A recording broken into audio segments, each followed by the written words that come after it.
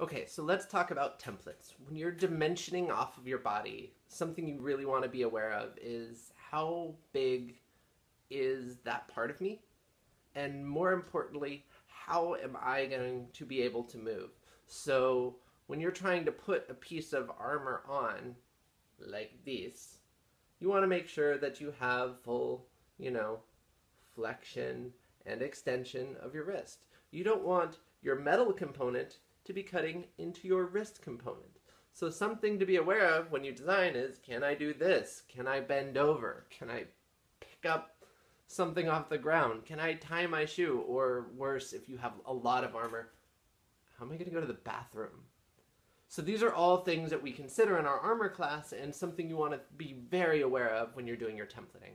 So when you look at your shoulder here, you're like, oh, okay, I've got this width here, and this width here, and this width here, and I want to make sure that I cover, you can see the rivet line here, my entire shoulder. But what I also want to make sure of is when I go to do this, I don't stab myself in the neck. And if I do stab myself in the neck, what am I going to wear to prevent that? So as we start to do our templates and our designs, there's this entire process of putting it on, taking it off, and making sure everything fits. So you want to make sure, oh yeah, I've got this part of the arm wrapped, and this buckle goes somewhere, which you can't see in the video, but we'll discuss that later. And you really want to make sure that if you're stabbing yourself in the neck, do you really want this component there?